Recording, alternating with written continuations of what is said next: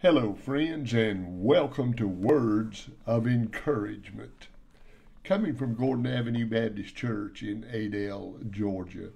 And there's just not a better place to find a word of encouragement than in the light of God's holy and precious Word.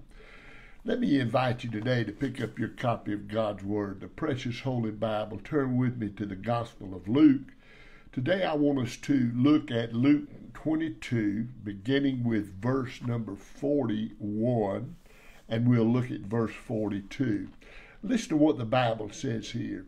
And he, the Lord Jesus, was withdrawn from them about a stone's cast, and kneeled down and prayed, saying, Father, if thou be willing, remove this cup from me. Nevertheless, now listen to this, nevertheless, not my will, but thine be done. And friend, I pray that God will add his blessings to the reading of that holy and precious word today. Today, friend, I want to bring to you a devotion that I've titled God's Will. Friends, listen, all of life is made up of two classes of people.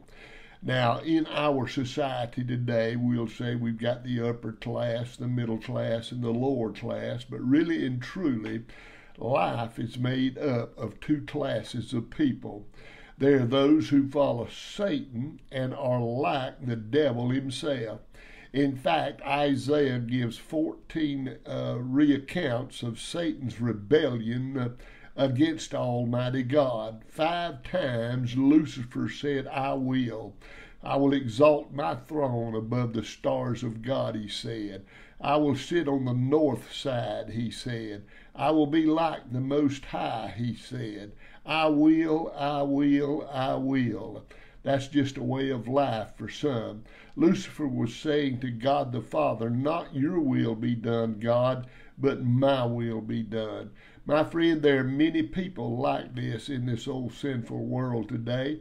They'll hear the gospel, but they'll say, no, it's my life, and I'm going to live it my way. I'm not going to yield to the lordship of Jesus Christ. I'm not going to submit myself to him.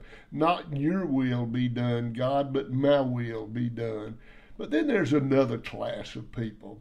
There are those who say yes to Jesus, just as Jesus said in the Garden of Gethsemane, not my will, Father, but thy will be done. Each of us is either saying yes to self and no to God, or no to self and yes to God. C.S. Lewis said, all that are in hell choose to be in hell. Without that self-choice, there could be no hell. No soul that seriously and constantly desires joy will ever miss that. Those who seek the Lord find him. Those who knock, my friend, to them it is opened. I like what J. Vernon McGee said in his book. He said there are two classes of people in this world, the saints and the ain'ts. And then he said, you're either a saint of God or you ain't. My friend, Jesus is waiting to love you with open arms. He still says, come unto me, all ye that labor and are heavy laden, and I'll give you rest. Are you following self-will or God's will? God's will is much better. Yield to him today. Pray with me. Father, we thank you for this powerful devotion, and we pray that you'll use it for your glory. May God, we always seek your will and not ours. Thy will be done. In Jesus' name, amen. Well, friend, I pray the devotion's been a blessing to you today and that it's reached into your life. And I pray that you're a saint of God. You're a saint or you ain't. That's what J. Vernon McGee said. But God certainly wants to make the ain'ts saints, and he'll do that if you'll come to the Lord Jesus. Friend, let your life be the Bible that some reads. Let them hear and see Jesus in what you say and in what you do. God bless you, and you have a wonderful day.